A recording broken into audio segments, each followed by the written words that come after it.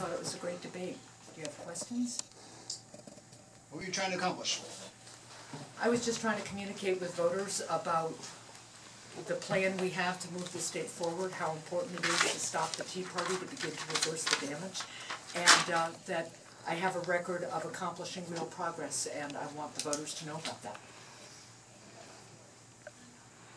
So sort of the mantra has been that maybe you're perhaps the inevitable candidate. Do you feel that that's still the case, or do you feel that there's sort of a surge coming behind you? I'm just focused on communicating with voters on a daily basis about the difference between our forward-looking vision and a very backwards direction the Tea Party's been taking this state in. And I'm really excited. Our campaign has been growing every day. We've had great grassroots response to it. So as with every campaign, you focus on the next day and you focus on moving forward. And I just, again, want to be able to communicate with as many voters as I can. Early on in the debate, you said something about the difference between the question, and you said you did not sign a pledge. But what was your stance on the issue before then? I think the question had to do with the fact that I ran for the state senate in 2002, and I didn't take what's known as the New Hampshire pledge.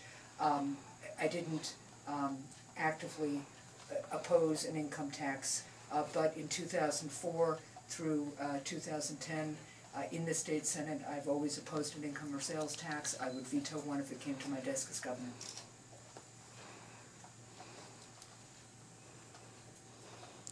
We can go if you're done. I asked Mrs. Silly whether she considered Hugh Gallen, Jean Shaheen, and John Lynch zombies, and she said it was a lighthearted ad and the pledge is just a gimmick. In my lifetime, no Democrats won without taking the pledge, although Jean on her third go-round. And the last Democrat, was it who wouldn't take the pledge, you got less than 40%. So is the pledge just a gimmick? I think it's really important for voters to have clarity from candidates who they are considering. And so just as voters care about a whole lot of other issues that we are very clear about, they care about where New Hampshire candidates are on the income or sales tax, because as I do, most of them think it would be bad for our economy and bad for our middle class families. So just as I tell them where I am on any number of issues, I think it's really important to tell voters where we are on an income or sales tax, because they care about it and they want to know and they deserve to know. You think Jackie's being clear? No. And it's not a gimmick, the pledge. I think it's, I'm running for governor to make progress, not to make a point. And I think it is really important, again, to communicate with voters. And, you know, people can use all the semantics they want, but at the end of the day, families are trying to figure out how they're going to afford their tax bills. They're struggling with property taxes. There's work we need to do to decrease the property tax burden. But overall, they are worrying about how they're going to make ends meet and move forward and make progress. And so they deserve candidates who will tell them what they're going to do. The next governor, the day after he or she is elected, is going to need to start planning the budget, because you have to present it by February 15th. That's what's required by New Hampshire law. So we don't have a lot of time to have a conversation and then decide what we're going to do.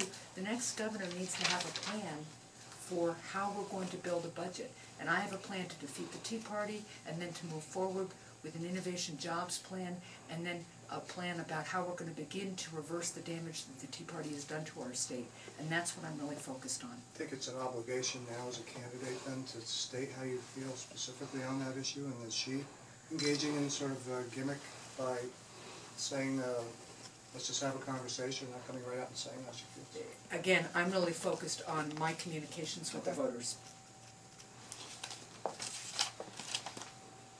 Starting tomorrow morning, you got 5 days left. Yep. Your campaign put out its first contrast sort of press release today. What's the state of this campaign? Why did you feel the need to do that against Jackie today? Think she's gaining momentum? What's going on? I think all good campaigns plan for the last few days, and we get questions on a daily basis at ice cream socials, at house parties. We've done about 65 house parties. We've done 9 ice cream socials in the month of August. I get asked on a daily basis as voters are tuning into this campaign about what our differences are, and so I've been responding to those questions all the way along. But you know, as you get towards the end of campaigns, right before Election Day, after Labor Day, you begin to focus your communications and make sure that as people are tuning in, they have resources to help them make their decision. Do you accept the premise that this is a really close election? I assume every election is a really close election. I never take anything for granted. Again, you work as hard as you can to communicate with voters and help them understand why you think you're the best candidate, and I've been really pleased with the response we've been getting. I probably won't get to ask you this question on Tuesday, so I want to ask you now. I mean, you spent like $1 million, and your opponent has not even spent anything close to that, and yet this race is really tight. Do you feel like you spent the money the best way you could possibly do?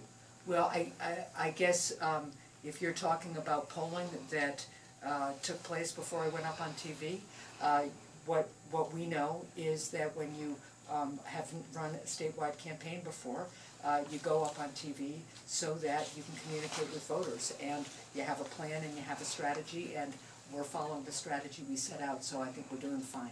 For the record, I'm not complaining about TV ads. I'm sure you're not. I'm sure you're not. All right, we're wrap up. Yeah, I think we're good. Thanks, everybody. Thank you so much.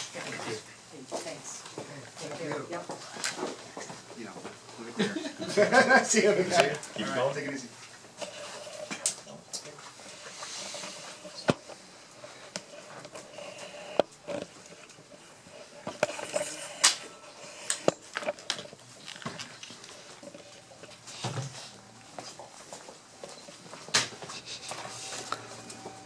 Once again, thank you very much. Welcome, I'll see you soon. Yeah, I'm sure you will.